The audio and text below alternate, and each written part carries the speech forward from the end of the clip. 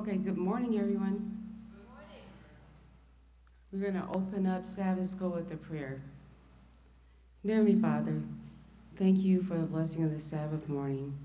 Thank you for the opportunity to study your word with fellow believers. Lord, we ask that you would bless us with wisdom, with knowledge, and with understanding of your word, that this lesson will be applied in our hearts in reflection of our faith.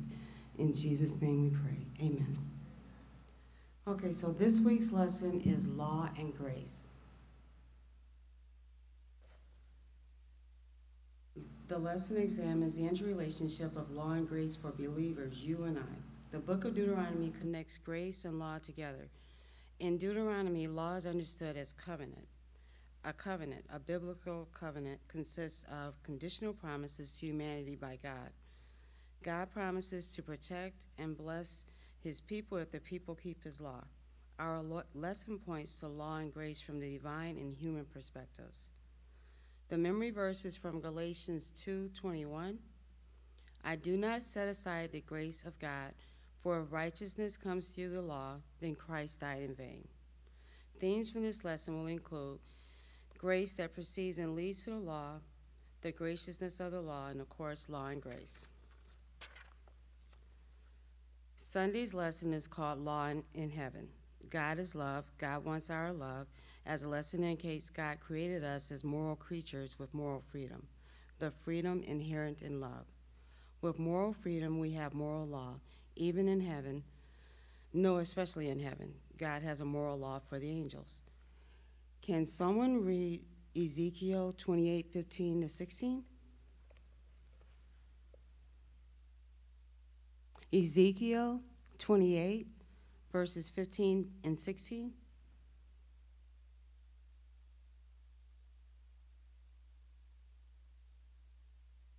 Thank you. Ezekiel 28:15 and 16. You were blameless in your ways from the day you were created, till unrighteousness was found in you. And the abundance of your trade you were filled with violence in your midst, and you sin. So I cast you into a profound thing from the mountain of God, and I destroy you, O guardian cherubim from the midst of the stone of fire. Do you see how the knowledge of God's moral law was present in heaven? Everyone is agreed in that? Okay. We're going to look at Romans 7:7. Can someone read that?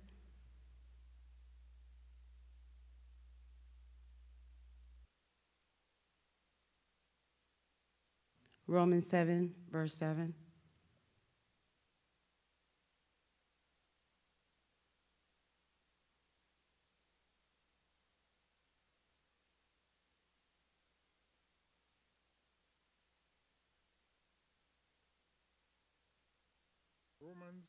Romans 7 7.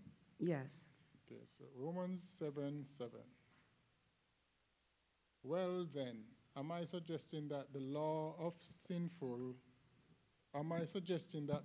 God is sinful? Of course not. In fact, it was the law that showed me my sin. I would never have known that coveting is wrong if the law had not said, you must not covet. Thank you. Do you think the angels in heaven are still vulnerable to sin?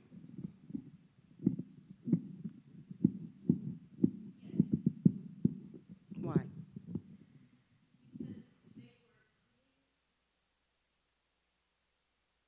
Do you want to use the mic? Yes, you should. So the audience at home can hear?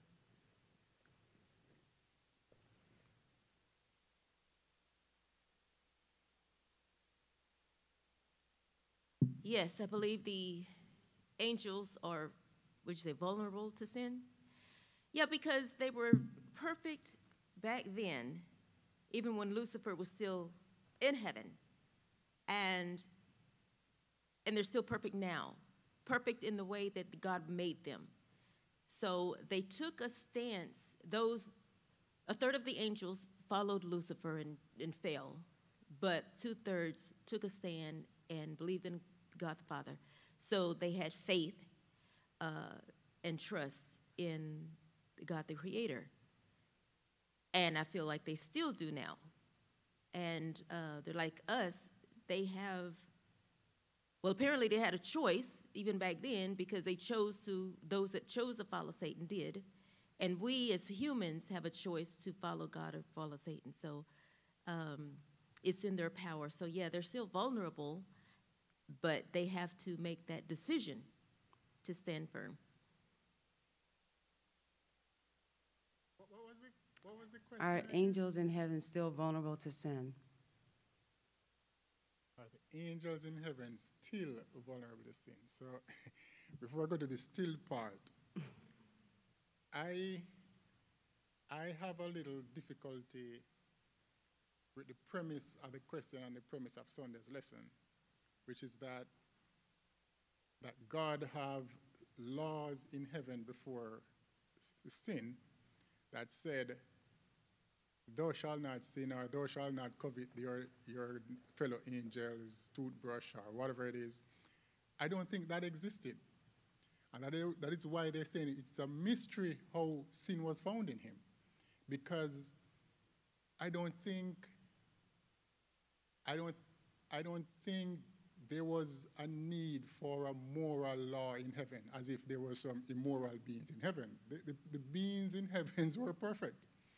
And I think sin, the way sin found its way in heaven and in Lucifer's heart, is a mystery. And to say that there's some moral law in heaven, to me, is suggesting that, I don't know, I have a little difficulty thinking that God has a thou shalt not covet thy neighbor's stuff in heaven, even before Satan was there. So, but the other part of that is that Satan did sin, so how did he know? How did anyone know that what Satan did was wrong? So there had to be some standard in heaven that they could not trespass, that they could not violate in order for him to be determined as having iniquity in him and being a sinner. So the law, the moral law, is really a reflection of God's character. It's a reflection of his standards of what we should and shouldn't do. That's my thought. Does anyone else have a thought on that? I'm sorry, Hans? Thank you. Okay. Is moral law inseparable for moral beings?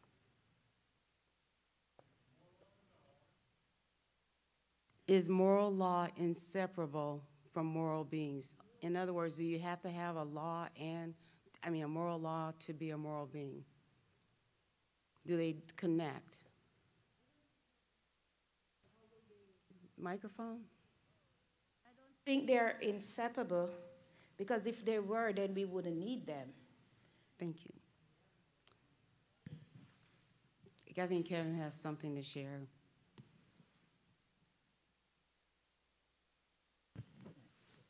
Hey, sorry. So this one again is, I'm just sharing my feeling on this one. But yes, I think moral law are for moral things. So like the plants, I don't think there's a moral law for a plant. I don't know, I've never been a plant. But I'm just thinking that moral laws are for people with morals. So there shouldn't be a moral law for rocks either. So I'm thinking, it's in that context, I'm thinking that it is people who can think and conceive of right and wrong or stuff like that. Whatever you consider morals as, it would be beings that can think and decipher between right and wrong. Thank you. Amen. That's what I believe, because why would Tanya is going to share something. That's what I believe, Kevin, because why would a tree, why is this thing so loud? Why would a tree or stone need something to govern them when they can't move or talk or act or make decision? That would be null and void.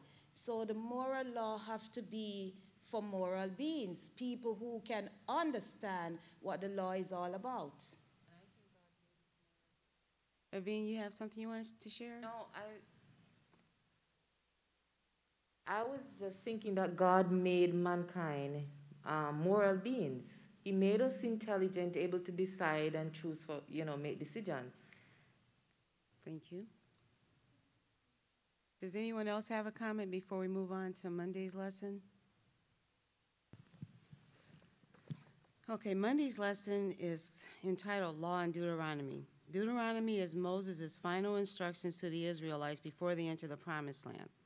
Moses gave the people the commands they were to obey. We're going to read a few verses from the book of Deuteronomy. And if someone can read Deuteronomy 17, verse 19, I need someone to read Deuteronomy 30, verse 9 and 10, and Deuteronomy 32, verse 46. So Deuteronomy 17, 19, Deuteronomy 30, verses 9 and 10, and Deuteronomy 32, 46. Deuteronomy 17? 17, verse 19. And it shall be with you, and it shall be with him, and he shall read therein all the days of his life, that he may learn to fear the Lord his God, to keep all the words of this law and these statutes to do them. Thank you. And can someone read Deuteronomy 30, verses 9 and 10? Deuteronomy 39 and 10 says, "The Lord your God will then make you successful in everything you do. He will give you many children and numerous livestock, and he will cause your fields to produce abundant harvest. For the Lord will again delight in being good to you, as he was to your ancestors. The Lord your God will delight in you if you obey his voice and keep the commands and decrees written in this book of instruction, and if you turn to the Lord your God with all your heart and soul." Thank you. And the last one is Deuteronomy 32, verse 46.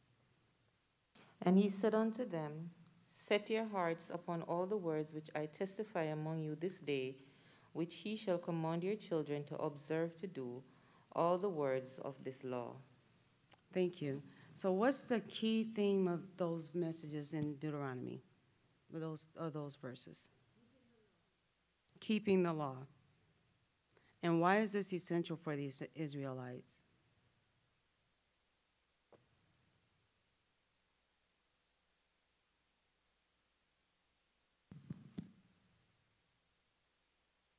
Why is it essential for the Israelites to keep God's commands, to love God with all their heart and soul? That's what builds the connection between them and God. Because St. John 14:15, if you love me, keep my commandments. And so it is imperative that they keep the law as a binding contract between them and God. Thank you. Yvonne, you have something you want to share? I think also it was for their own benefit in keeping the commandments. Yes. I see when we are disobedient or go against God's will, how much we suffer, how much when they were influenced by other nations, what trouble they were in. So I think it's for our benefit as well. God's trying to protect us from even destroying our own self. Yes. So is this message essential for us today? Yes. Exactly. Obedience is life. It's our light. It's our faith and trust in God's word. By obedience, we receive what? We receive grace, unmerited grace. Can someone read Romans 3:28?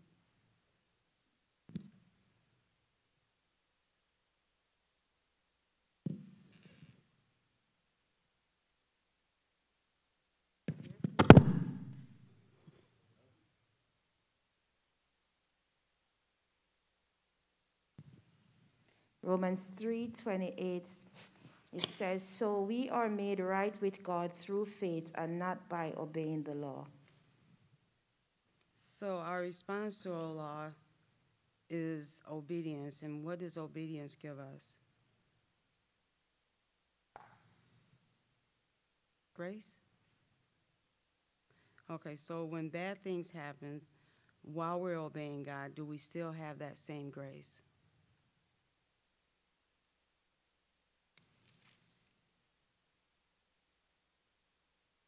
When bad things happen to us. If we're sick, or if we're experiencing a heartbreak, or lose a loved one, or lose a job, or going through any type of trial or error, do we still experience God's grace while we're obeying him and bad things are happening to us? Is God still with us? Thank you. Okay. Of course, because we're... Thank you, Evine. Matthew 28 says, teaching them to observe all things that I have commanded you, and lo, I am with you always, even to the end of the age. So we are never alone, no matter what happens. A lot of times when people experience heartache or hardship, especially someone who doesn't have a close relationship with God, they're going to say, well, God wasn't with me when I went through this, or God abandoned me and he didn't help me. How can we encourage others to see God especially when they're going through difficult times, when they're saying they don't believe God loves them when they were going through the loss of a loved one, or they were ill, or they were homeless, or any type of hardship. How do we encourage others in those scenarios? Because I've heard that lots of times. You know, young adults, like people that my children know, you know, they'll say, well, I don't really believe in God because God didn't help me and I lost this and I asked God to do this for me and he didn't do it. How do we respond to people that are in those scenarios? And I want someone else to share their an experience. Please.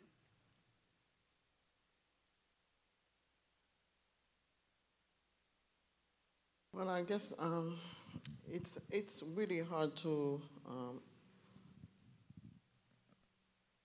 when the person going through the hard time or the hardship, if you want to call it that way, to make them see. You will try to make them see, but it's at the time when it's happened. They have to go through that grieving process. You have to allow them to grieve, but you're still there to encourage them. But still, if they, you don't want to say, okay, if they curse God, like some of Job's friends said, but still allow them to go through that grieving process and let them know, of course, you're here for them. God's still here, even though they won't be able to feel it right now. Because I was listening to someone saying this elder from one of our church, there was a bus accident, and the elder, they were the really helpful in the church, and they had only one child, and when the car accident happened, the lady with 4 kids, nothing happened to her kids, and the one with just one, that's the one who died.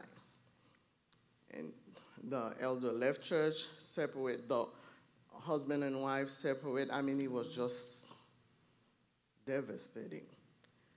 So in a time like this, you still stand firm, knowing God is there, and you reminding them as much as you can, but don't push them for them to see God right there, because they will go through. Let them go through the process, and eventually they will come out of it. But you pray for them also, yes, that nothing else happened to them before they come out of it.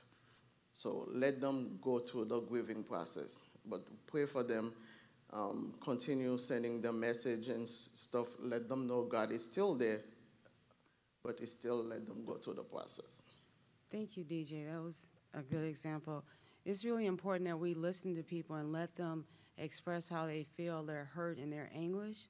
Sometimes listening is just that first step to opening a door where Christ can enter, because then you're going to be praying for that person and you're going to continue to encourage that person. So many Christians can see God during the storm. They can see the light. They know there's a rainbow after the storm, but those who don't have that relationship with Christ, they don't always see that. So we need to be gracious and loving and kind and patient with them, just like God is towards us. And even for us also, we might think, oh, we're so strong, until we're in the midst of the problem. That's when we know, oh gosh, I thought I was stronger than that. So this is true. Okay. Okay, does grace from God save us apart from works of the law? Read Romans 3:20.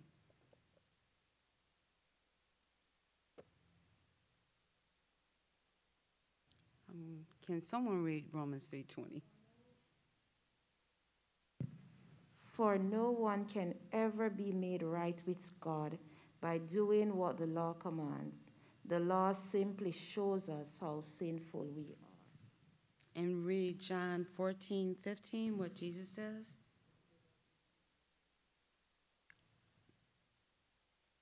I didn't hear you. If you love me, keep my commands. So how does God see love? How do we show God love according to this verse? through obedience by keeping his commandments. The lesson points out God's grace, forgiveness. He forgives us for violating his law. God's grace enables us to obey his law.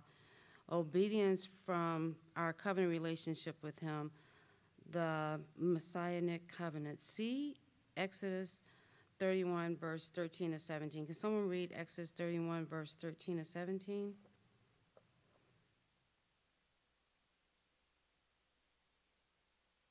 Thirty-one, 13 to 17. Oh, yeah, go ahead and read those. It's only 4 verses.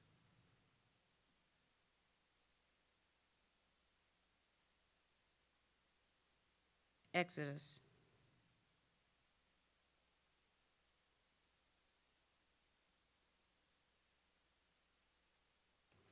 Thirty-one, 13 to 17.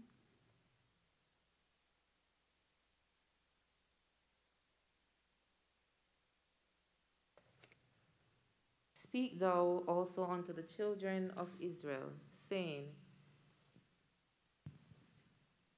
Verily my Sabbath he shall keep, for it is a sign between me and you throughout your generations, that he may know that I am the Lord that doeth sanctify you. He shall keep the Sabbath therefore, for it is holy unto you. Every one that defileth it shall surely be put to death, for whosoever doeth any work therein, that soul shall be cut off from among his people.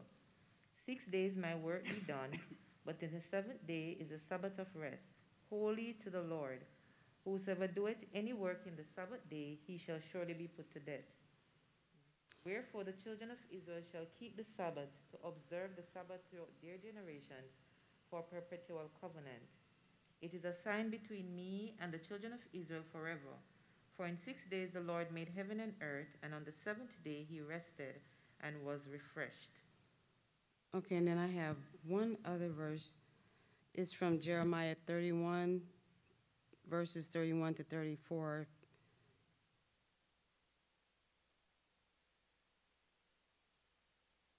Okay, it's called a new covenant. Behold, the days are coming, says the Lord, when I will make a new covenant with the house of Israel and with the house of Judah, not according to the covenant that I made with their fathers in the day that I took them by the hand to lead them out of the land of Egypt. My covenant which they broke, though I was a husband to them, says the Lord. But this is the covenant that I will make with the house of Israel after those days, says the Lord. I will put my law in their minds and write it on their hearts, and I will be their God, and they will be my people. So God has given us his laws. They're in our hearts, so we know right from wrong. He made this covenant with us, and our response to God's love and grace towards us is going to be obedience. And when we show grace and kindness towards others, it's a reflection of our love for God. It's a reflection of our commitment to God. It's a reflection of our faith and belief. Do you believe in organized religion that legalism can be a hindrance or deterrence to the law of God? Because a lot of individuals will say, I don't like organized religion because it's not really teaching us about God. Man made these rules and I don't want to be a part of that. Do you think there's too much legalism or that it keeps people from having a relationship with God?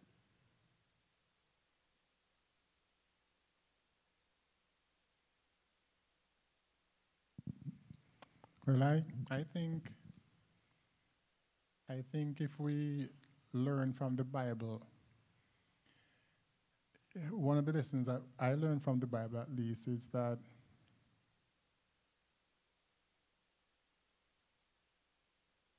if you want to get good people to do the wrong thing, you're not as successful if you just bring something illegal or forbidden to them as if you bring something that is good and change it a little so that it's wrong. Right? So it's familiar, but it's wrong. And it's even better if when you make that change, it's a change that makes it easier for them to do what they knew is supposed to be done. You know, it's kind of like So I guess what I'm saying is,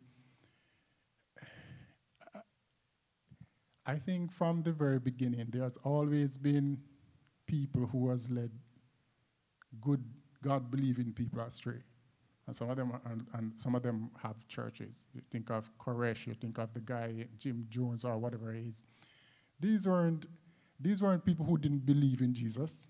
These were people who believe in God, right? So in organized religion, I think you do, it's something that is there to help us, but it doesn't preclude us from being vigilant and watchful. We still need to be vigilant and watchful for the wolf in sheep clothing. Dottie, you have something you want to share? Can someone give the mic to Dottie? Well, this is to make sure the people at home can hear you. Because when we don't use that, it's they're not. They're just.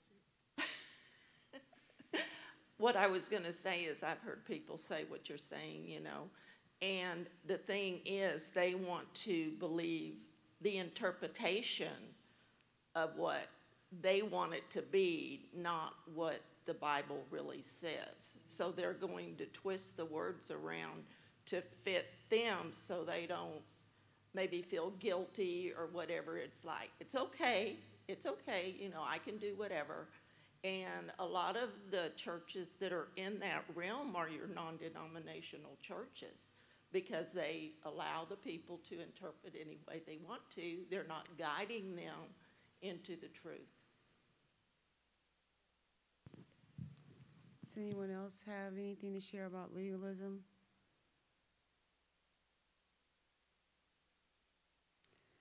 Okay, we'll move on to, and thank you, Dottie.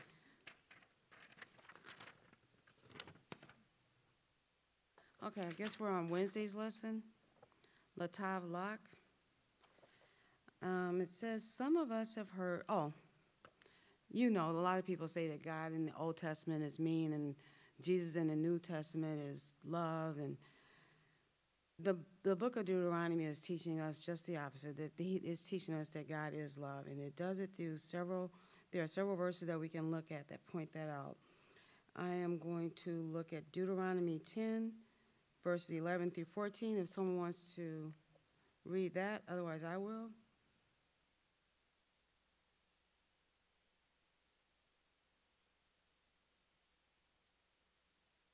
Deuteronomy 10, 11 through 14.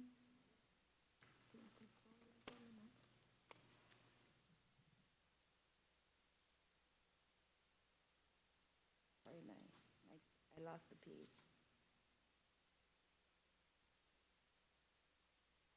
All right, here we go.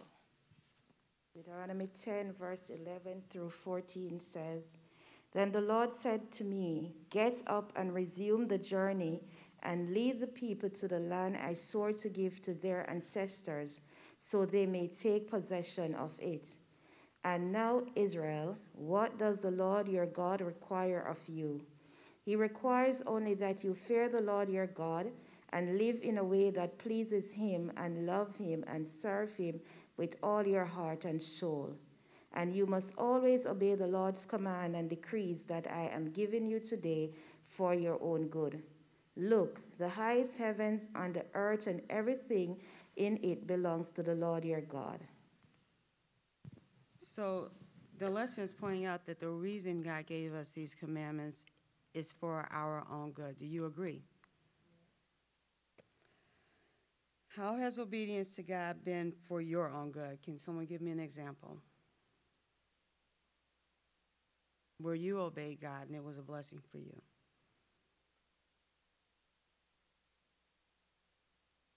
I just know there are lots and lots of examples.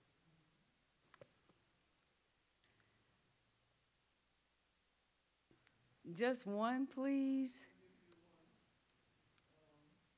Thy shall not steal. And sometimes we twist the things to make it fit our boxes, and we say we're not stealing. But so yes, I stole.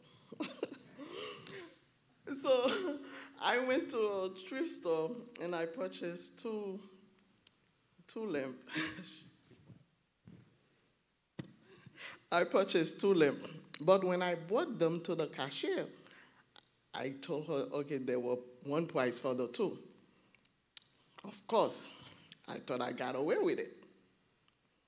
I got in my car, I got home, and I picked up the one, and I clinked it, and it broke into pieces. So, and I have one left. And I start laughing, and Joshua like, why are you laughing? I said, you won't believe, look at God. I pay for one, and he makes sure he taught me a lesson. So, yes. Oh, thank you, DJ. Can someone tell us when they did good things and got a blessing? Hans said now he only has one lamp to. That's his blessing. Thing to know not to cut corners. Right. Not you still. He find ways because when he knows your heart and you fall, he will walk with you to remind you. He have the Lord there for a reason. Thank you, DJ. I think we can all find ways where. Was the question that how the law benefits us? When you've been obedient to God and received a blessing. When you've been obedient. Oh, okay. See, I thought that was going to be an easy question. Right.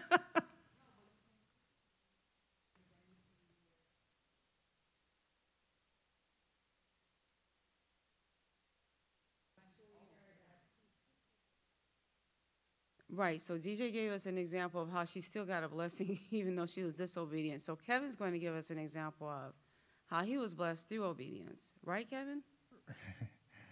That's a good lead up. You should know me better than that by now. I don't know if we can ever know when we are blessed, if we are blessed out of obedience or we are blessed out of grace. Because the moment you think you are being blessed out of obedience, you are sinful. Because you think like you deserve it. You think like you have earned it. At what point can you think that your blessing is because of your obedience? How would you know that? How would you know that your blessing is not because God is gracious, God is grateful? Evine, you have something you want to share? I was just saying, pertaining to what Kevin says, I think if you stand up for something that go against God's will, He will reward you. Exactly. He will reward you. Just yesterday, I was just reading Tuesday's lesson. I was thinking, why did God not just destroy us when we sin or destroy the world? Because He can do anything. He can just say, let there be, and there comes another world. Why He put up with us, have so much patience, have so much mercy, so much grace towards us. And we are so sinful. That sort of led me to be thinking this week. He didn't have to. He didn't have to at all. He didn't have to, but he would have proved Satan right. Yeah, but he could have destroyed Satan too. Yeah, but he could have. But the other angels He could have known that what Satan was saying This would have is been true. yeah, but this is God. God didn't have to do any of that. He didn't have to put up with any of it. This is God. When I was reading especially Friday, and he's telling about the star, the billions of stars, the whole galaxy, He doesn't have to put up with anything. This is God. He stands by Himself. He don't need us to be God. He don't need any of us to be God. So I look at it and say, whatever I go through, I am privileged that God is still merciful and gracious towards me. Whatever comes, I say, God, thank you for whatever, and I'm asking you to help me to go through it because I don't deserve it. Every time I said, okay, I'm going to do good, I fail. Even by my thoughts, somebody do me something, and instead of lending grace or mercy, I think to do something bad to them. So he don't have to put up with me. It's his grace and his mercy each day that still lingers towards me. When pain comes, when suffering comes, you know, I'm just being grateful that he lends me mercy, because he don't have to. He don't need me to be God. He's God all by himself. And he takes the time to put up with us, to put up with me. Okay, I'm going to give you an example of something that happened with me when I think it was in the 80s. It may have been the early 90s, but whatever. It was when people still could use payphones. So me and a couple of my relatives were driving down the street, and a young man ran out in front of the car, and he was running down the street, and there were several men chasing him with sticks. They were coming out of a pool bar. You know what? One of those bars that has the pool tables. And my cousin was like, oh, we got to get out of here because these people might attack us. We're in the wrong neighborhood. And I was like, no, we're not going to leave. We're going to go help this guy. So I stopped the car, and I got out the car, and I ran to the phone booth, and I called the police. And I told the guy to get in my car, because I don't know why I did this, because it was foolish, because these people were a lot older than me and stronger than me. But I did, but that guy was so relieved, because it was actually a racial incident. He's a black guy that went to a predominantly white bar, and they didn't want him in there, and they chased him out. So and I knew he was scared. But the police came, and they dealt with those people, that guy was almost in tears. He was so thankful. So I'm not saying that we're getting a special blessing, because the grace that we receive for salvation is not what I'm talking about. I'm talking about a blessing from just doing what's right. When you know you help someone, there's a blessing. And I could have benefited and kept myself out of harm's way by continuing to drive down the street, but something in me said to stop and help him. And when you do something to help someone because that voice in your head was God telling you to do it, then you feel like, okay, I did what God wanted me to do, and I helped this person in this instance. And I'm not looking for anything extra in return, but you just do things out of kindness because God calls on us to help those who are in need. I like that, Teresa. Like that. I think, and I'm not distracted. I'm just going to make this point, irrespective of what you just said. So I'm not commenting on your thing. Why I think that it's hubris to think that you are blessed when you're obedient, and to think you can find an example is, listen to David. Listen to David. This idea that when good things happen to you is coming from Christ, I don't think it's necessarily a biblical thing, right? Because the blessing that Christ brings is not necessarily here. It's not in the here and now.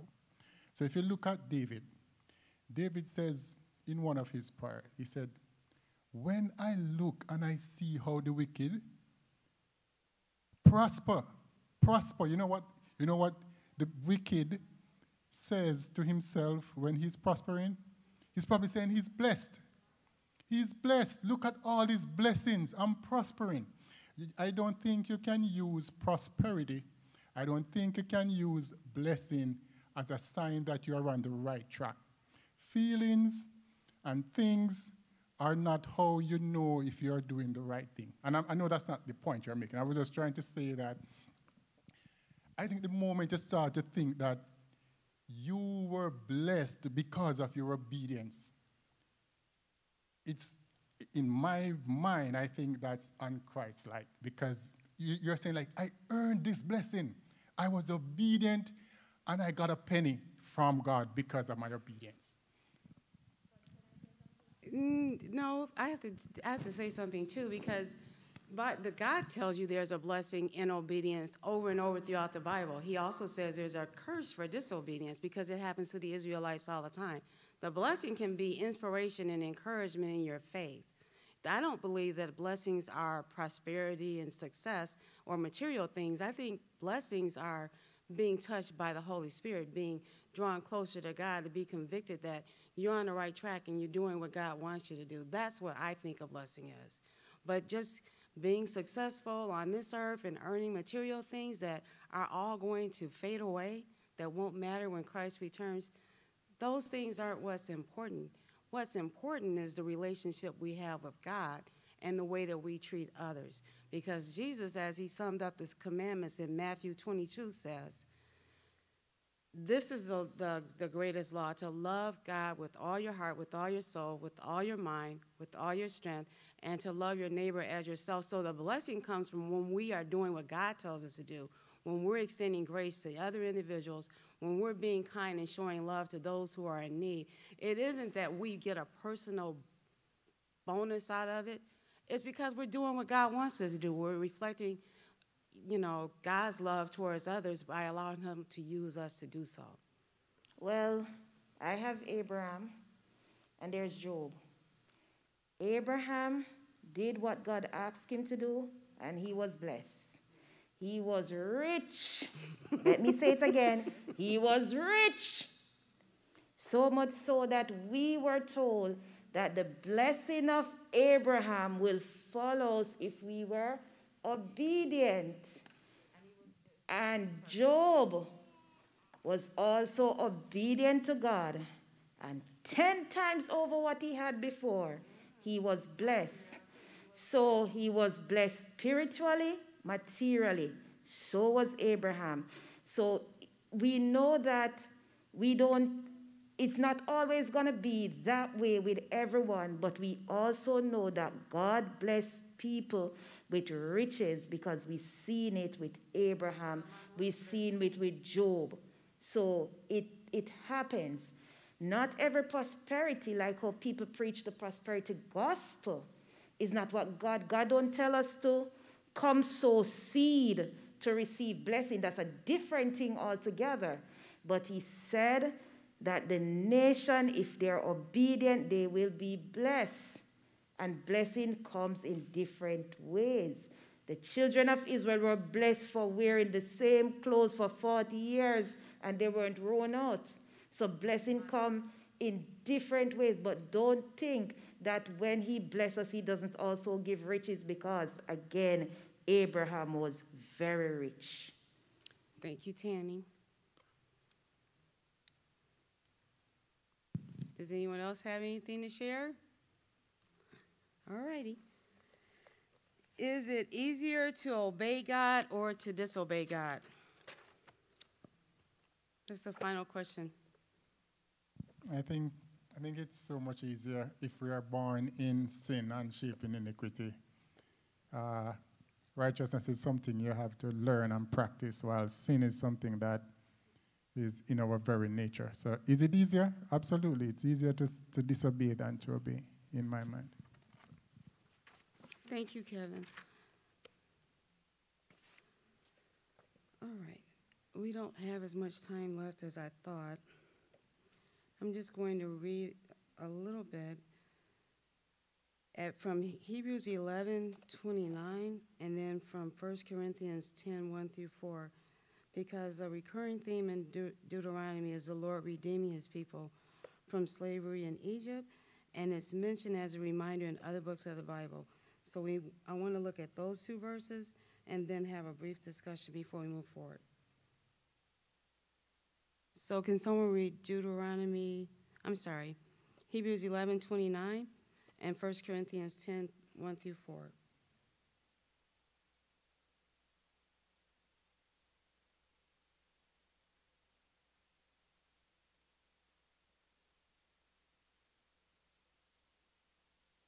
I have 1 Corinthians 10, 1-4. Moreover, brethren, I would not that he should be ignorant, how that all our fathers were under the cloud, and all passed through the sea. All were all baptized unto Moses in the cloud and in the sea, and did all eat the same spiritual meat, and did all drink the same spiritual drink. For they drank of that spiritual rock that followed them, and that rock was Christ. Thank you. And then I'll read Hebrews 11:29. By faith they passed through the Red Sea as by dry land, whereas the Egyptians attempting to do so were drowned. And then the last part I want to read, because it's going to go over the fourth commandment, is from Deuteronomy 5:12 through 15. Someone want to read it, or should I?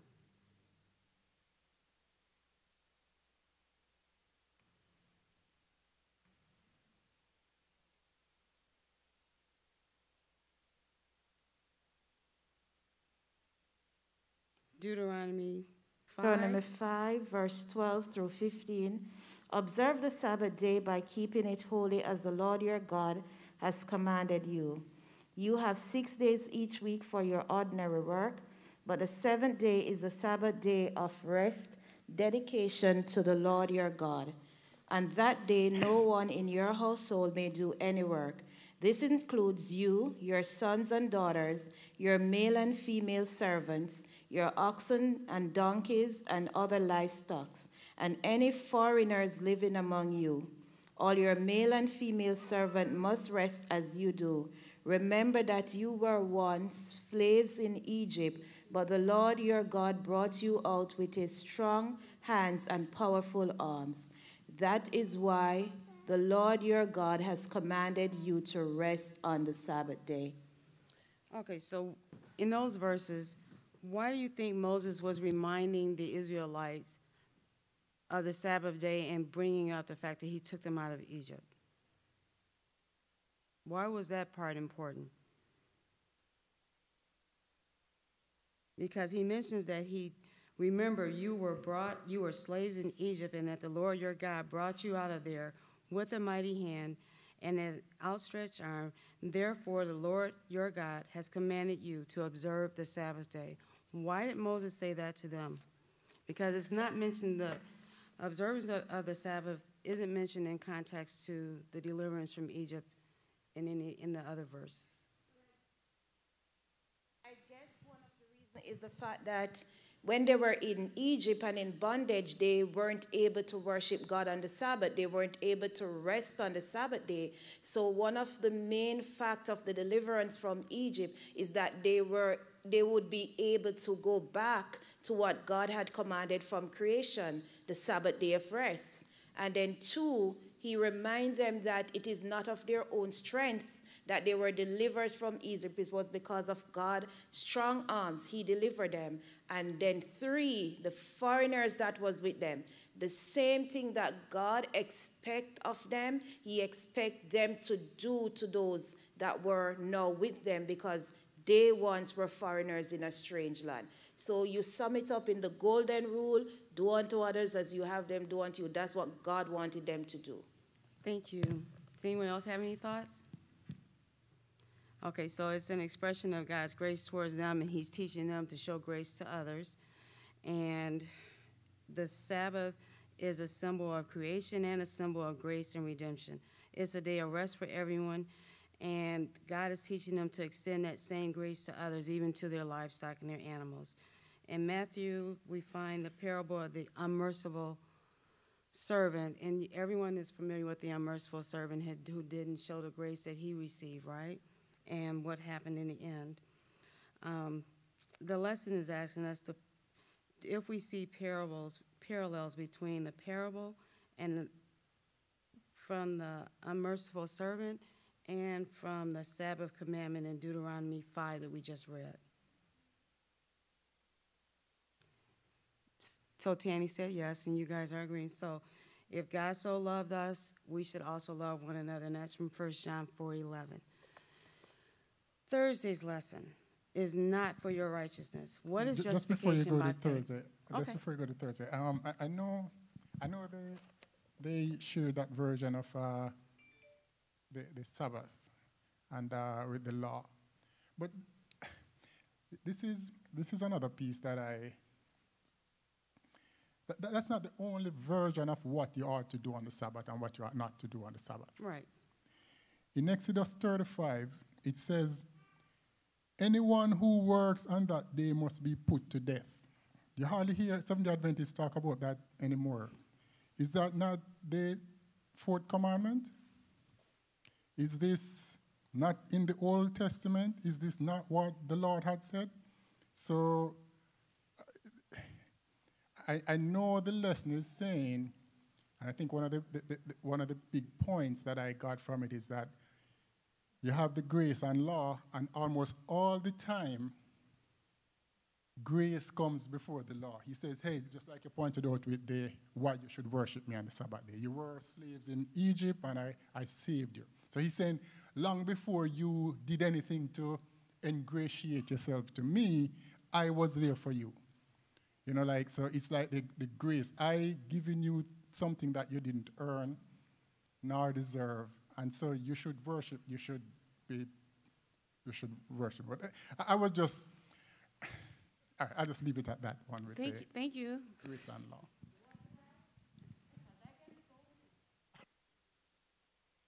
Okay, so can we move on to Thursday? We don't have much time left. Okay, justification by faith. What is that? What is justification by faith?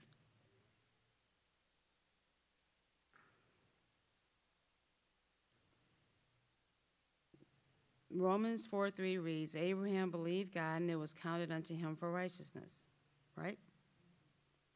God is holy and we are, in contrast, unholy. By grace at the cross, we are covered by the blood of Jesus and clothed in righteousness.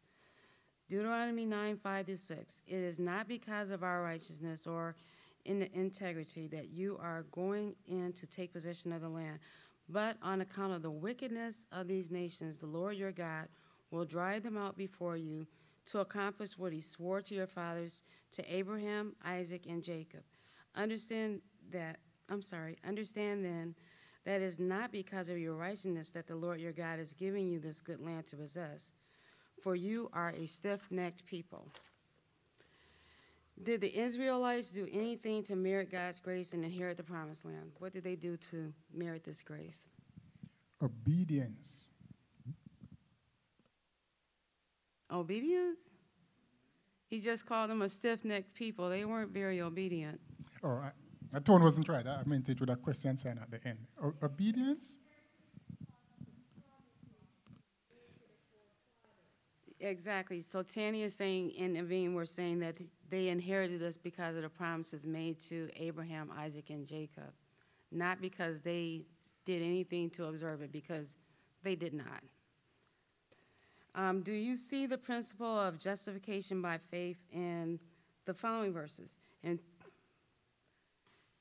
as we, okay, 2 Timothy 1:9, who has saved us and called us with a holy calling, not according to his own purpose and grace which was given us in Christ Jesus before time began. I don't know why I wrote this note in my lesson, because I think I had a thought in my head and then didn't write it down.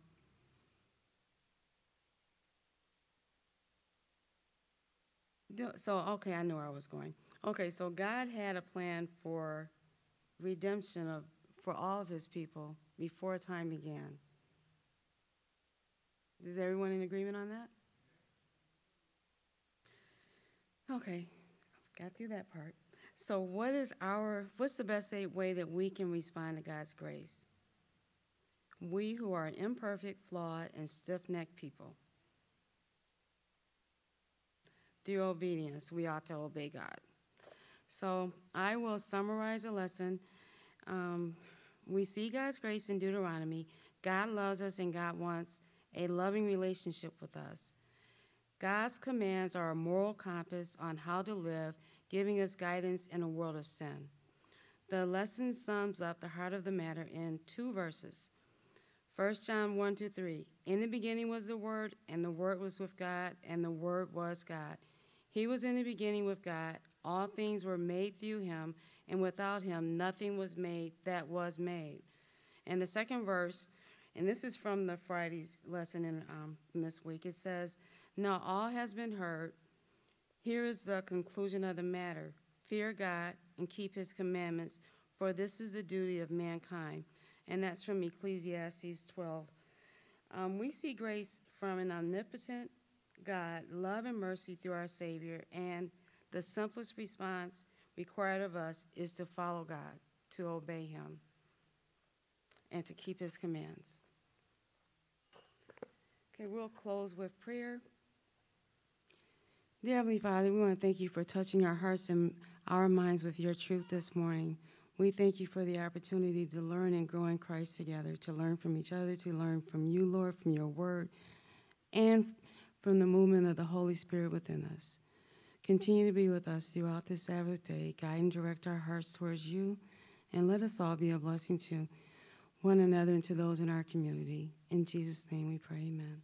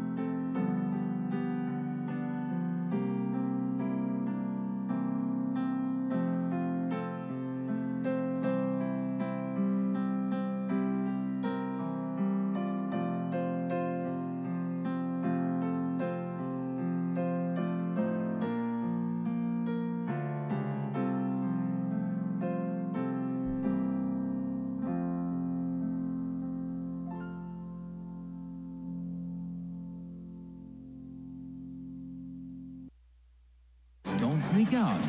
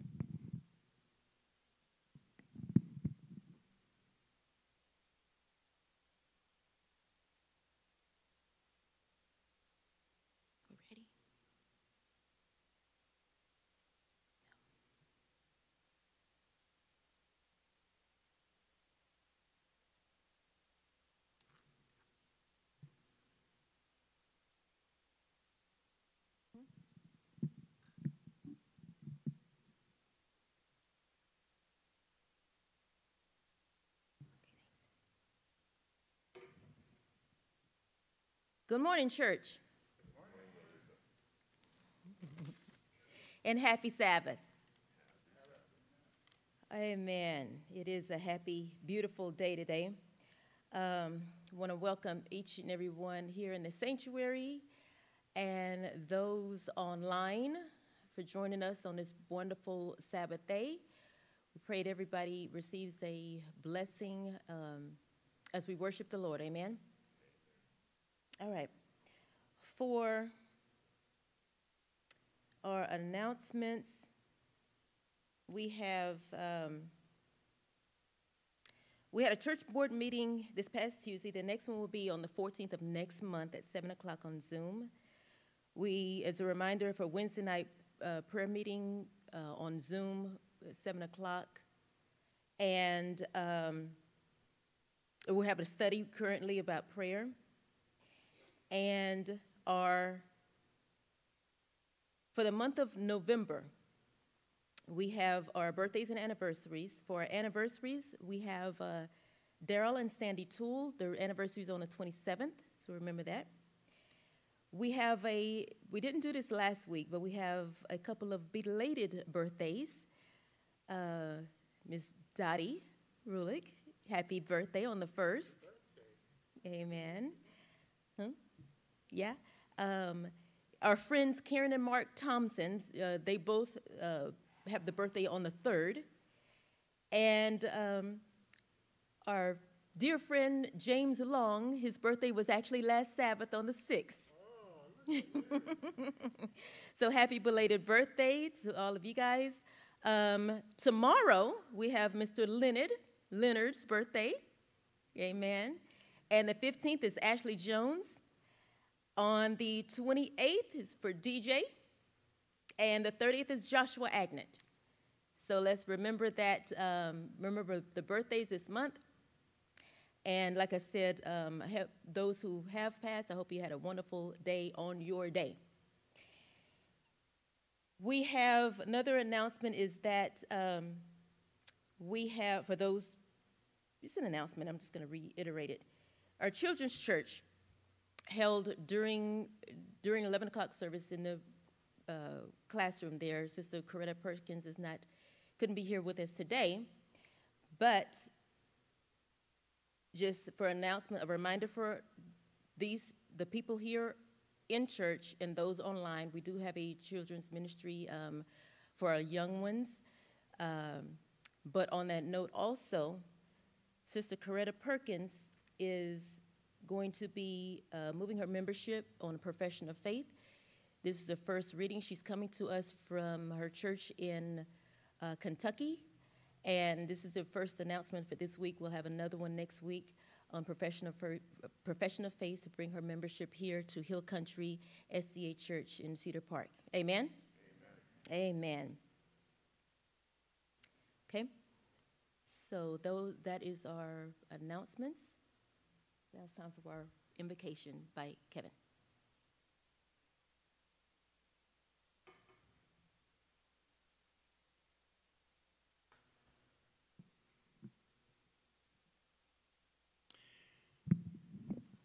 Morning.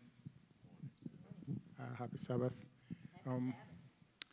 Isaiah 43, 1-3. It says, "But now thus saith the Lord that created thee, O Jacob, and he that formed thee, O Israel, fear not, for I have redeemed thee. I have called thee by name. Thou art mine. When thou passest through the waters, I will be with thee. And through the rivers, they shall not overflow thee. When thou walkest through the fire, thou shalt not be burned, neither shall the flame kindle upon thee. Why? For I am the Lord thy God, the Holy One of Israel, I thy Savior. I gave Egypt for thy ransom, Ethiopia and the sea for thee."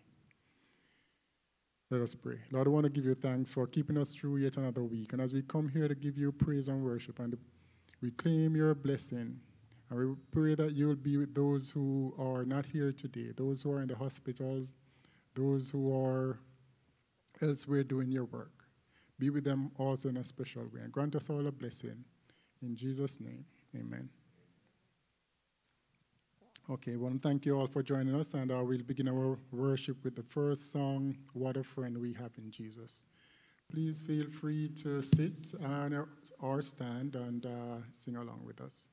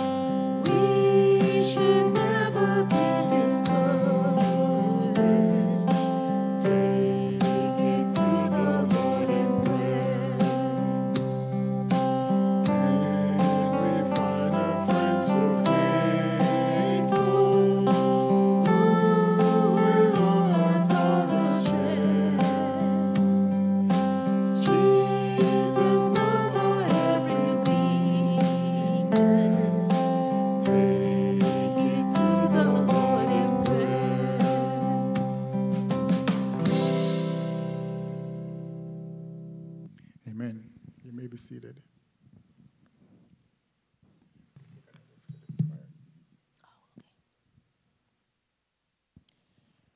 It's prayer time.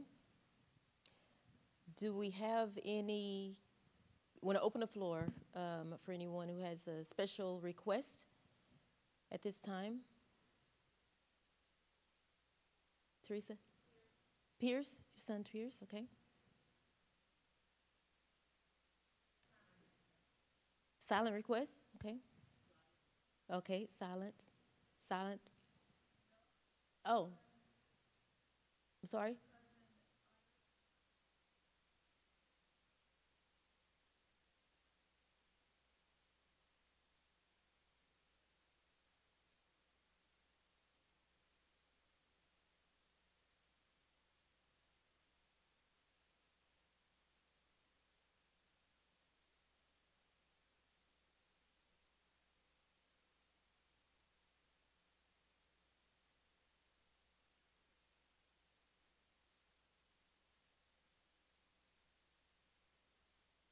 Amen.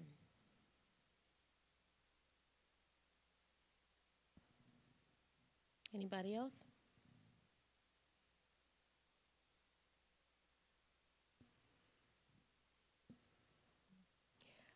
Okay. I'm sorry. DJ?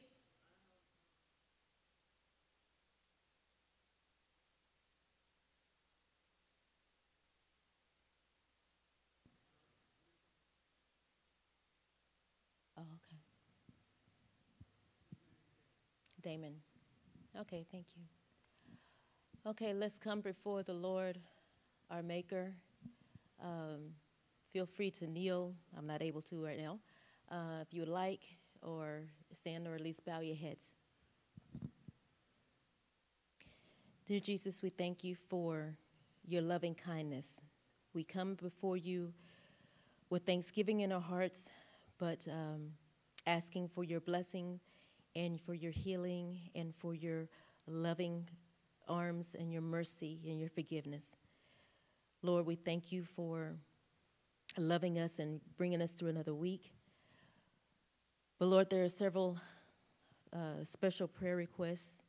We ask that you will remember Teresa's son, Pierce, and you know his needs and his things he's going through. We ask that you will wrap him with your loving arms and guide him each day of his life and help him to make decisions and do things that are according to your will, and help him to know what your will is for him, Lord. This is my prayer. Lord, we ask that you add a special blessing on Tanny's cousin. Lord, he's having problems with his heart, and that's very, very, very serious. And Lord, we just ask for a speedy heart transfer and be able to make a way for a heart, an acceptable heart, to be available for that operation, if it is thy will, Lord. We ask for your healing and your guidance and your blessing and your love, Lord, in that situation. And bless the family, not just him, Lord, but the family that is affected by this illness, because in Jesus' name. Heavenly Father, DJ mentioned a friend, Damien, who is in ICU. And ask that you will let your angels be with him and touch him, wake him up, give him a blessing of healing and hope, give the blessings to the family and friends of Damien, and just let your will be done, but heal him as you see fit, Lord. Let your will be done, but we're asking for healing and blessings in that situation as well. And all the silent requests, Lord, we ask, you know what they are. You know the hearts of everyone, and let your will be done. We just lift those up. We present those to you, and we ask for your blessing. We ask, Lord, that you will forgive us of our sins, your shortcomings, and we help us to be ready to come with you, to go with you whenever you come in your clouds of glory, Lord. You know, we know that you're coming as soon, but we just pray for endurance to hold on and just help our faith in you and our trust and obedience to you to continue as we wait for your soon coming in this world that we in. And as we worship you during this time of on this Sabbath in your sanctuary and online, that we ask that your Holy Spirit be with us and guide us. In Jesus' name I pray. Amen. Oh. And Lord, as we take up the offering, thank you for the gifts, the ability to work and have a means of income. And we thank you for allowing us to be able to make a return to you, and let those funds be used for your glory and to reach your soon coming, and to help your knowledge of you be spread throughout the world. In Jesus' name I pray, amen.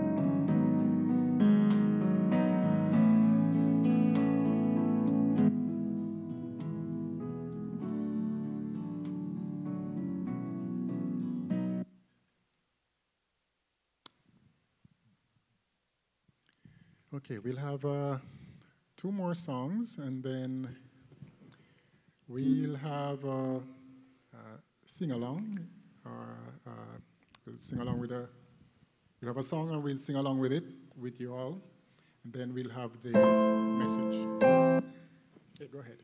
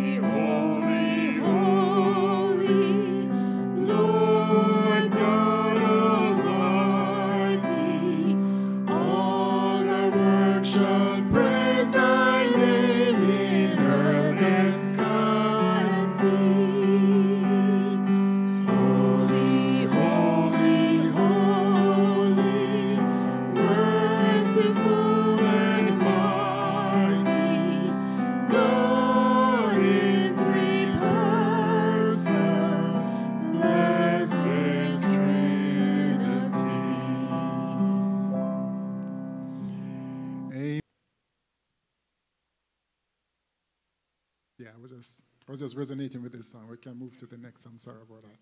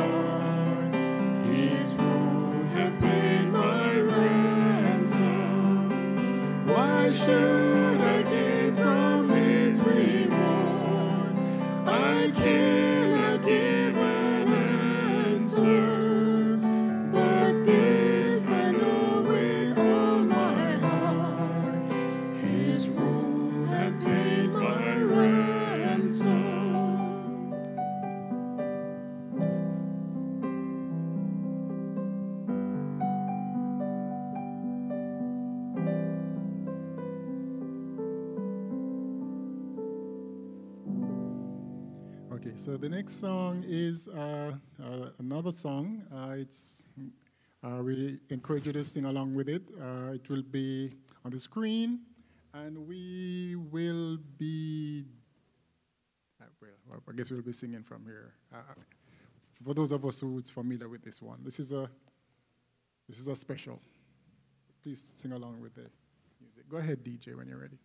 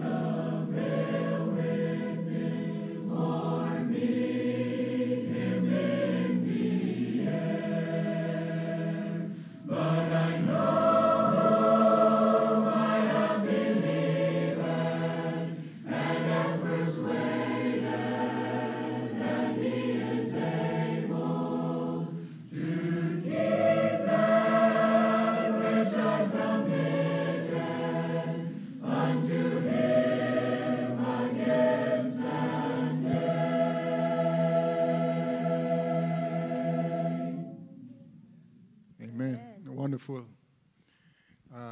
So we'll hand over to the speaker. We'll join him.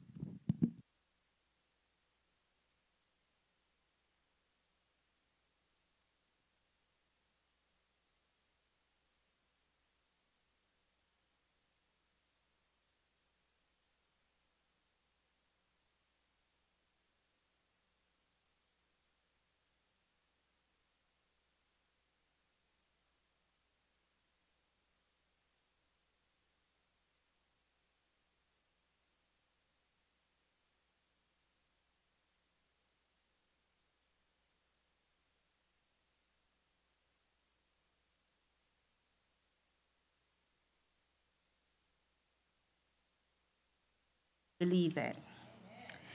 And so this morning, I want to talk to you or talk to us, and that very same topic, I know whom I have believed.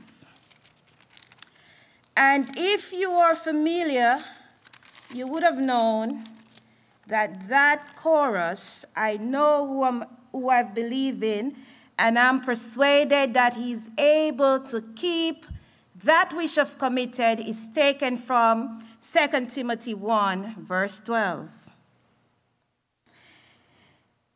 The story is told of a man who was once asked what he believed about God, and he responded, I believe what my church believes. And then he was asked, what does your church believe? And he said, my church believes what I believe. And then he was asked, what do you and your church believe? And his response was, we both believe the same thing. This morning, I ask you that are here with me and those online, what do you believe? I know in whom I believe. Let us pray. Eternal God and our Heavenly Father, once more we come before your presence, God, acknowledging that you are the creator of heaven and earth. Father, we come before you feeble, empty, broken lumps of clay. Lord, we need to hear a word from you. The songwriter says, we need to hear from you, and if we don't hear from you, we will not know what to do. And so your people come this morning, Lord, needing to hear from you. Lord, as I come and stand between you and your people, I pray that I will not be seen. God, I'm only availing myself to be used as a vessel for your glory. So, Lord, I ask this moment that you accept me, don't refuse me. But I pray, Father, that I will be insignificant, but your word will be significant, that it will go forth with power, clarity, and authority. I pray that hearts will change. I pray that someone will catch a glimpse of glory today and heaven will come down and fill their soul. And so into your hands I commit myself. And into your hands I commit the waiting congregation. And so, Father, I pray that we will hear from you today. In Jesus' name, amen. And so, if you have your Bibles, you can turn with me to 2 Timothy 1, as we read verse 12 and 13. I will read in your hearing. It says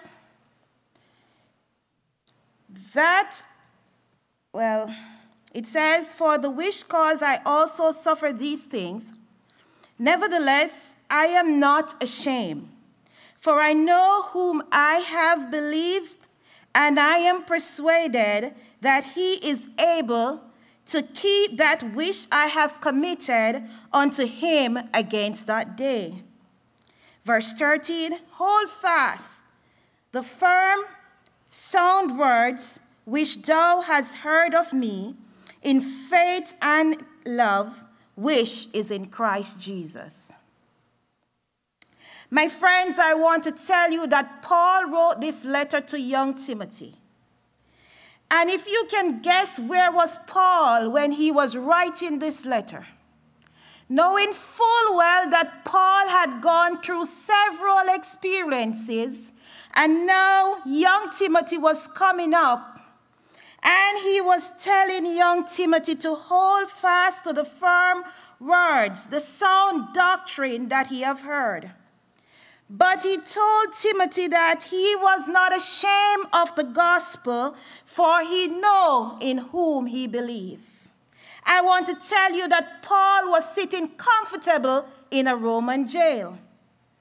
And can you imagine somebody sitting in a jail cell knowing full well that probably the next minute his life would have come to an end?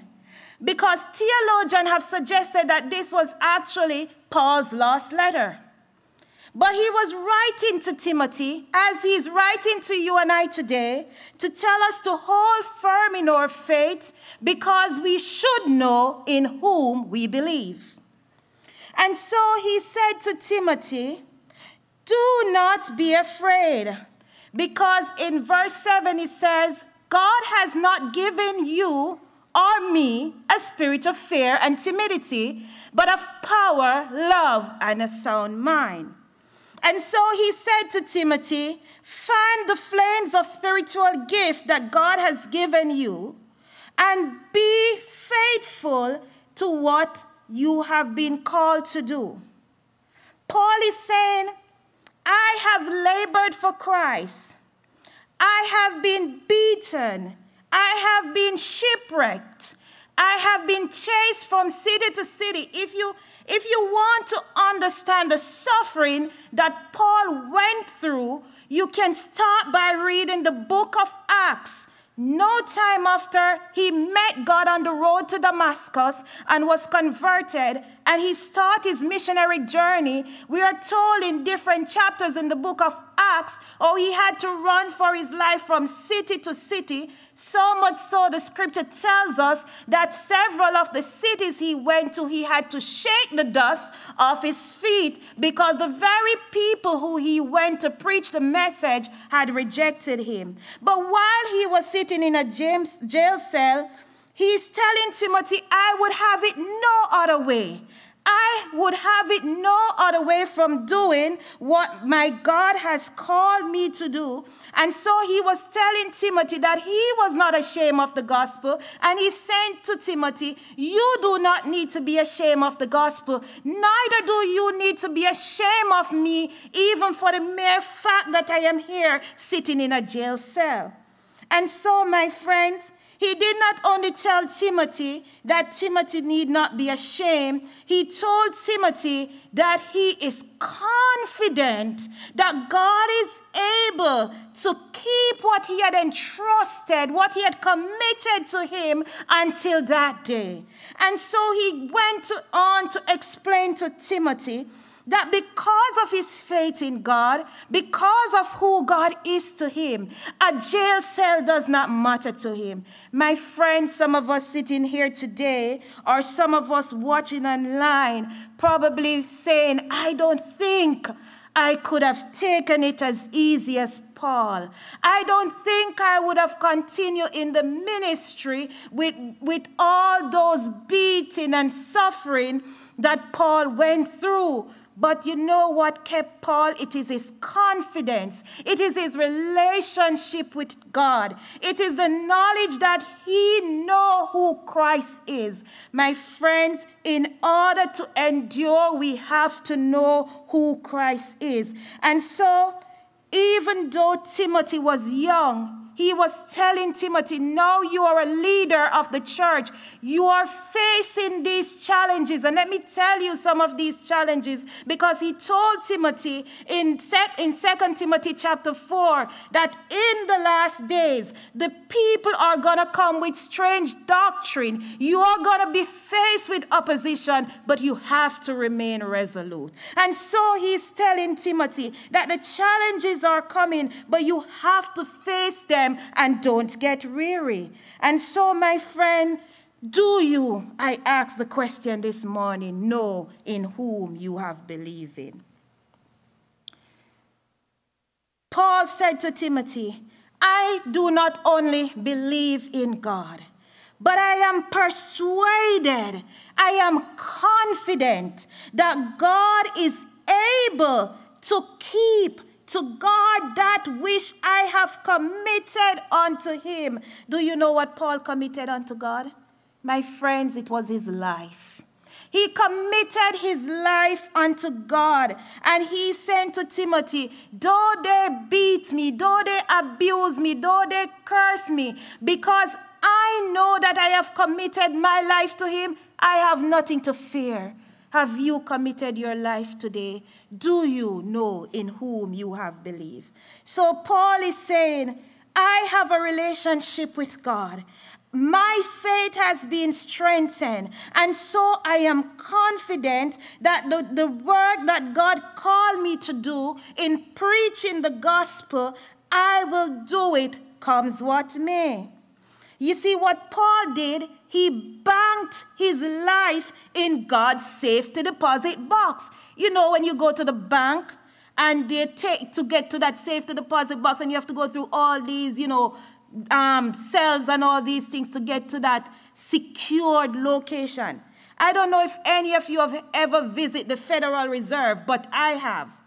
And to get downstairs where they have the gold, you have to go through security upon security and this pass and that pass just to get where they have the golds. And you can't get inside. But if your finger is small enough, you can, put it through that little hole and probably touch the gold. So Paul was banking in that treasury, in that safety deposit box that God have. And he's saying, when I put my life in his hand, no one or nothing can take it away. And that's the confidence we need to have.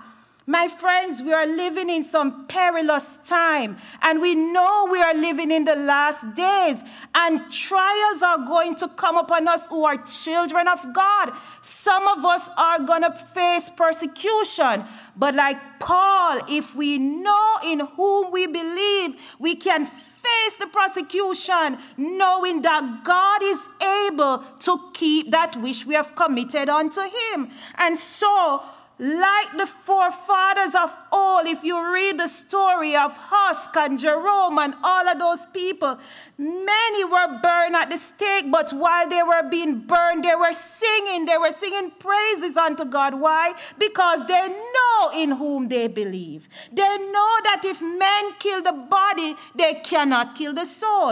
And even though Paul knew that his time was coming to an end, he knew that God is able to keep him until that day. My friends, in order for us to have that same confidence in God, that firm belief that Paul had, we have to commit ourselves to God. We have to have that assurance that God is able. But how do we have that? We have to start by reading and obeying and studying the Word of God. We have to find that time to connect with God. We are told in studies that after Paul met God on the Damascus Road, he spent few years in studying, learning about God, connecting with God before he went out on this missionary journey. I know we probably don't have the time to come away to spend 2 years or 3 years, but my friends, we need to take the example of Christ. We need to have a connection with God. It is only then that we will remain faithful under persecution, because if we do not connect with him, when the trials come, it's going to be easy for us to slip and fall. But if we are connected with him, he said that his banner over us is love, and he will keep us under his wing, and nothing shall come nigh thy dwelling. That's Psalms 91. But my friends, we can't live with only the assurance of others. We need that experience ourselves. And so Paul tells Timothy, I know the faith that your mother had and your grandmother, because Timothy was brought up in faith by his mother and his grandmother. But Paul was saying, when I met you, I've not only seen the faith of your mother, Loy, and your grandmother, Eunice, but I also saw the faith that you personally have in Christ Jesus. And so you, my friends, have to have that faith for yourself. You see, we cannot take the words of our parents or our pastors and leaders and teachers. We need the experience for ourselves. It is the experience that we have, the personal testimony and the reminders that will take us through the hard times. So do you believe wholeheartedly that God is able to do for you what he said he will do when the difficult times come? Are you, my friend, able and willing to confidently say, like Paul, I know in whom I believe? One of the reasons we need to know in whom we believe is that when the difficult times come, we can say without a shadow of a doubt, I have an anchor that keeps the soul, steadfast and firm while the billows roll. But how can you say you have an anchor that keeps the soul if you are not connected to that anchor?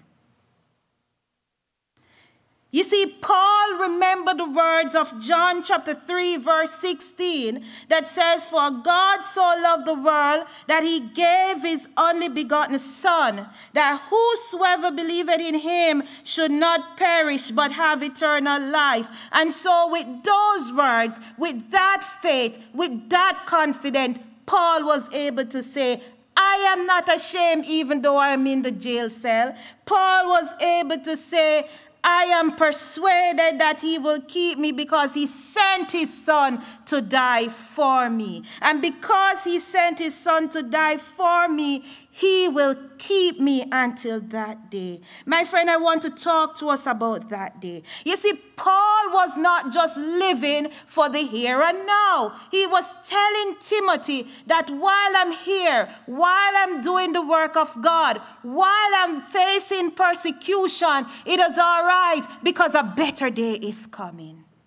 A day that God will keep me, my friends. And so you two are here today. We are here today, and we are encouraged not just to live for the here and now. We are encouraged to live with the hope. Paul says at the end of it all, we should be able to say, I have run the race, I have kept the faith, and therefore laid up for me a crown of righteousness. And that is what Paul was saying. He had run the race, and he had kept the faith as difficult as it is, and he know that God in whom he believed is able to keep him. My friends, are you living for the here and now? Or are you living for that day? Have you committed everything to God? You see, when Paul says that he knew that God is able to keep what he entrusted, let me tell you, Paul entrusted his ministry, Paul entrusted his life, and Paul entrusted his faith in the hand of God, because he knew that he cannot keep himself. He knew that anything he has is of no value unless God is in it. So we have to understand that we cannot keep ourselves. We have to understand that nothing we have is of value unless we turn it over to Jesus. My friends, Timothy is told that you need to fan the flame of righteousness. Are we fanning the flame of righteousness today? Are we keeping that spiritual fire burning within us like when we first believed? Or are you ashamed of the gospel? Because you see, my Bible tells me that we should not be ashamed of the gospel because it is the power of God unto salvation. You see, it is the gospel of Jesus Christ that kept you and I. It is the power of the cross, and it is the love of God that keep you and I here today. In Sabbath school, we talk about law and grace, and we recognize that the reason why we are here is not because we are good. It's not because we deserve it, but it is the power of Christ that worketh salvation unto all men. And so he's saying to Timothy that we should live as Christian, wholesome life. We should put away immorality from among us, and we should choose to be good. We should live a holy life, not because we deserve anything, but because of God's grace and because of God's love. He told Timothy that God showed us his love through Jesus Christ. And he made it plain to all men, and he broke the power of sin curse on us when he gave Christ to die for us. This was the premise that Paul's faith and belief was built upon. That God is God all by himself, that God is able to keep us, and that God sent Jesus to die for us because he loves us. And Paul is saying, because I know in whom I believe, because I've experienced him, because I have talked with him, because I have walked with him, I am now telling you, Timothy, as I am here today telling you, my friends, that because of those experiences, we can say boldly that comes what may, we are confident that God will keep us. And then he told Timothy in verse 13, hold on to what I've taught you. Hold on to the pattern of the sound words that is shaped in your faith and the love you have for Christ Jesus. Why, Timothy? Why should you hold on to those? Why, church? Why should you hold on to those? Because evil times are coming. And Daddy mentioned it in Sabbath school this morning when she says, some of the people do not want organized religion because they want religion that fits with their pattern. They want to interpret the Bible the way they want it. And so if it doesn't fit their criteria, they say, I have nothing to do with that. But Paul tells Timothy, hold on, my brother, to the firm word. He says, for a time is coming when people will no longer listen to sound and wholesome teaching. They will follow their own desires and will look for teachers who will tell them whatever their ears are itching to hear, whatever they want to hear, and they will reject the truth and chase after myths. I can tell you that you think Paul wrote that only for Timothy? It is here today. As strange as it might sound, it is here today. Because many people will tell you, I'm a Christian, but I'm not spiritual. I'm a Christian, but I don't believe in certain things. Why? Because the Bible is not good enough for them, because it does not line up with what they want to hear. And so, even though Paul wrote to a young Timothy, and he urges Timothy to rebuke the people who are teaching false doctrine, and he should encourage the people in good teaching, we have a work to do, church.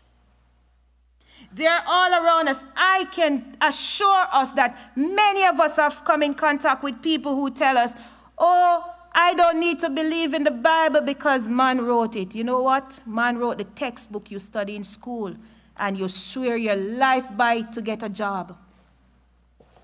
But the undiluted word of God, 2 Peter tells us that holy men of God move to give us the word of God.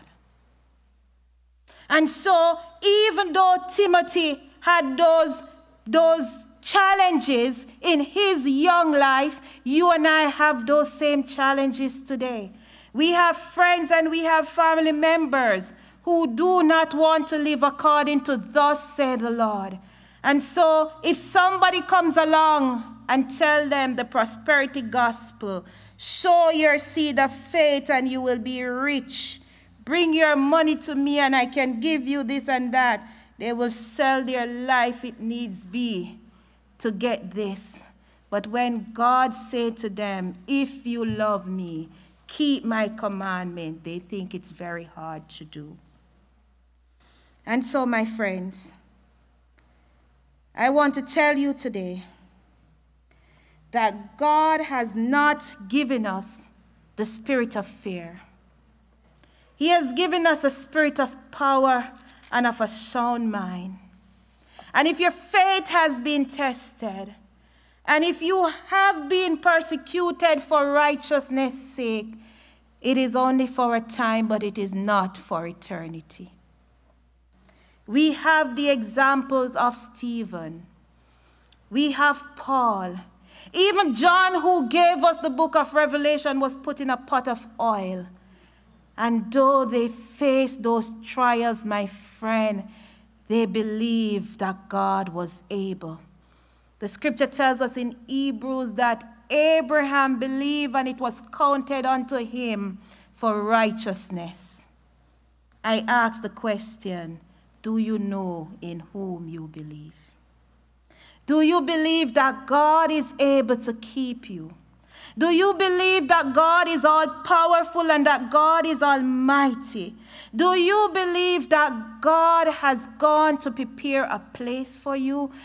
He tells us before he went, he said, in this world you will have trouble, but be of good cheer because I have overcome the world. Be of good cheer because and I can tell you, my friend, those were the words that Paul banked his faith on because God told him that he, the Almighty, the powerful God, have overcome the world. And so that is why Paul says, I have committed everything to him, and I know that he's able. Because, you know, one of Paul's message was preaching the resurrection, and he was chased out of cities because those Jews didn't believe in the resurrection. But you see, Paul believed in the resurrection, and that is why Paul says God can keep what I've committed to him until that day, because Paul knows that even when he died, God is going to raise him up on that day. My friends, my encouragement to us today is to be faithful, is to fan the flame of the gospel and do not be ashamed of it. Paul tells young Timothy, never be ashamed to tell others of our God. Never, no matter the circumstances. Let the world know that you serve a risen Savior that is in the world today, my friends. Let the world know that God is able to do what he say he will do, because that's the God we serve. You know, Jude tells us in Jude chapter 24 that God can keep us and he will present us faultless before the throne of his glory with exceeding joy. That's the God we serve. He's not dead, because John in Revelation tells us, he says, behold, I am alive forevermore. I am Alpha and Omega. I am the beginning and the end, and I have the key to death and the grave. My friends, the God that you serve is able. The songwriter says he's able, I know he's able, I know my God is able to see me through. And then it goes on to say, oh my loving brother, when this world on fire, don't you want God's bosom to be a pillow? Hide me under the rock of ages. Paul was in a prison cell. The world was on fire for him, but he knew he had shelter in the bosom of God. How are you able to tell somebody to remain faithful? How will you be able to tell somebody that even though you are in chains, you are not ashamed? How will you be able to tell somebody you know in whom you believe if you have not experienced that? You see, if Paul didn't have that personal experience, he would not be able to tell Timothy those words. He probably would say to Timothy, lean on your faith the best way you can, but I don't have anything else to tell you. But that was not the case. He was able to tell Timothy that he was persuaded.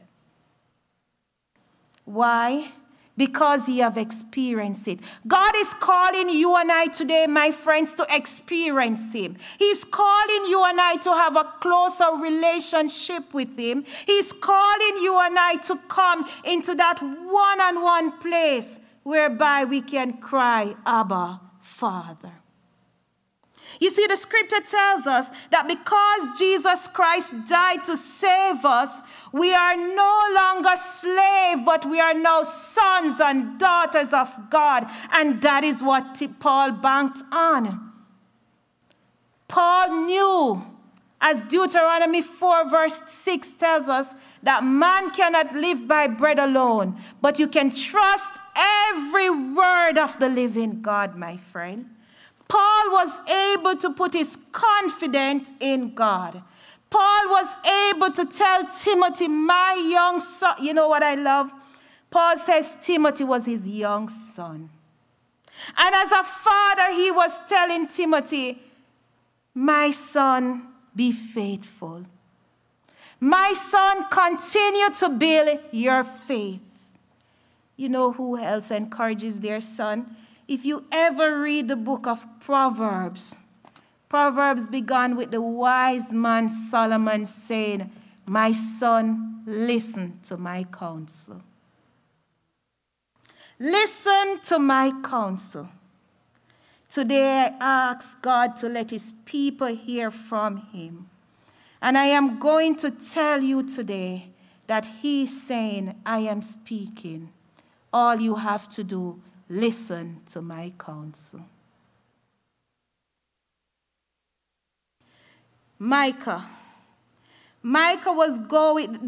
Israel was going through a miserable time. And Micah saw the affliction of the people. And Micah said, I will be patient as the Lord punishes me, for I have sinned against him. But after that, he will take up my case and give me justice for all I have suffered. The Lord will bring me into light, and I will see his righteousness.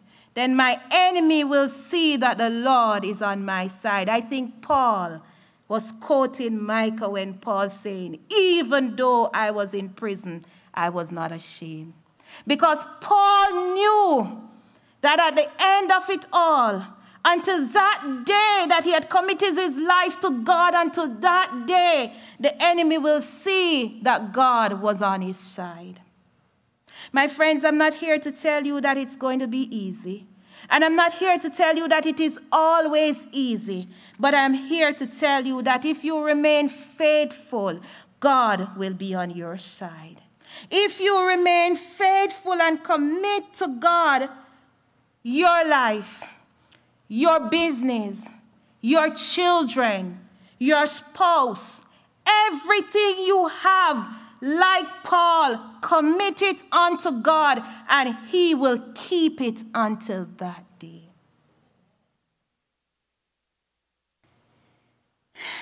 As I come to a close, like the person who wrote the song, I Know Whom I Believe, it says, they do not know why God wondrous grace to me had made known, nor why unworthy Christ in love redeemed me for his own. So they're saying they don't know those stuff. They don't know how God's saving grace had kept them or why he imparted to them his love. They don't know how the Spirit works, convincing men of sin. So, all through they said, I know not. But then they say, but I know in whom I believe. And I am persuaded that he's able. So when they knew nothing else, They knew not how the Spirit worked. They understand not the love of God. They don't know why God extends mercy and grace unto them. But they know in whom they believe. Today, my friends, I say to you, you might not know why you go through what you go through. You do not know why the storm cloud is always over your head. But I can say without a shadow of a doubt, if you know in whom you believe, that God is able to save you. And so, I end by telling you, keep trusting. God can keep you. Keep believing. God can keep you. He can keep you, and he will keep you. Commit yourself to him. Know for certainty in whom you believe, and remain resolute to your belief. That is what Paul did while he was sitting in a Roman cell, waiting to die. He was resolute in his belief, and he was able to share that with young Timothy. And he's sharing that with us today, that we should remain faithful if we know in whom we believe. Because if we believe in the God that Paul believed in, he is able to keep that which we have committed unto him against that day. If you remain faithful, my friend, whether you are alive when he comes or you are sleeping, if you remain faithful, the voice you will hear would be the voice of God saying, "Come home, my children." And that will be a fulfillment of what Paul said. He was able to keep that which I've committed to him until that day. I ask the question, do you know in whom you believe?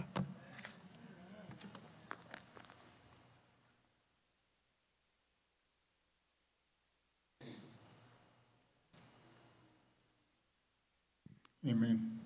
Isn't it wonderful to know that you don't have to be able to explain the wonder-working power, the resurrecting power of the one in whom you believe, to believe in him?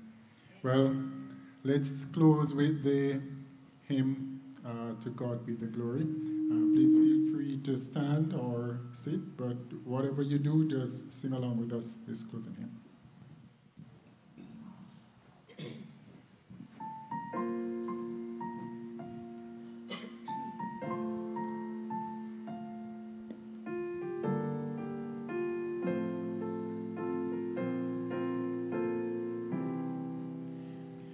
To God be the glory, great things he has done. So loved he the world that he gave us his Son, who yielded his life an atonement for sin, and opened the life gate that all may go in.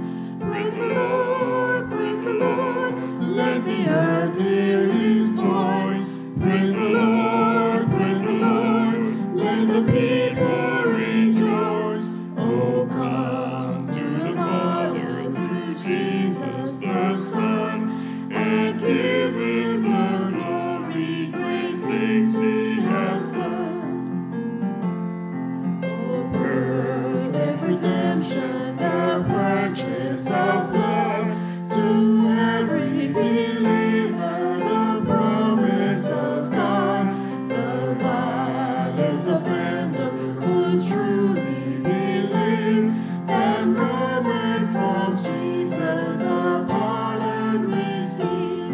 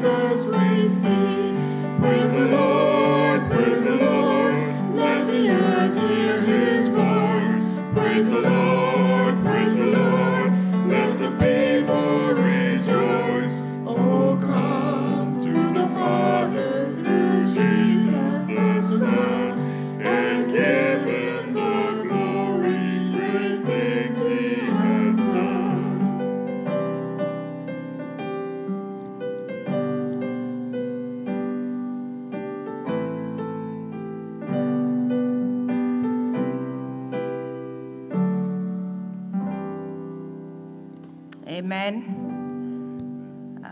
Let us pray. Heavenly Father, we want to thank you for speaking to us today. Lord, I pray that now that you speak, we will do our part and listen.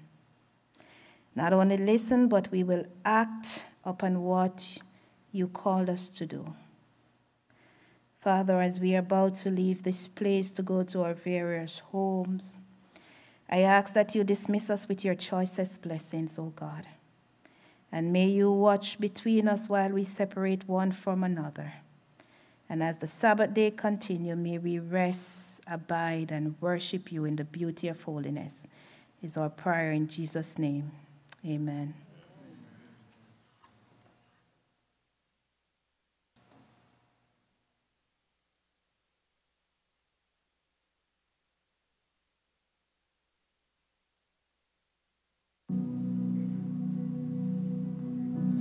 Lord bless you and keep you. Make his face shine upon you and be gracious to you. The Lord turn his face toward you and give you peace.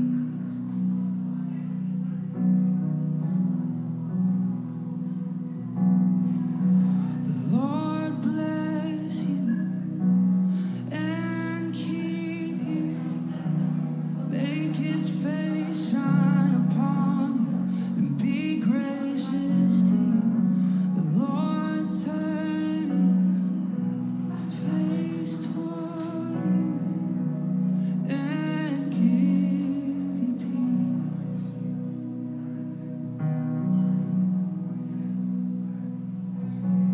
Amen.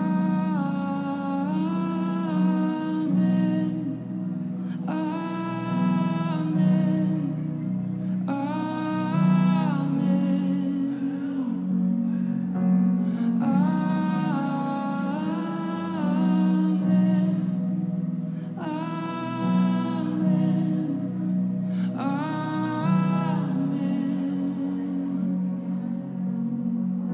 The Lord bless you and keep you. Make his face shine upon you and be gracious to you. The Lord turn his face toward you and give you peace. As we receive, we agree. Amen. Amen.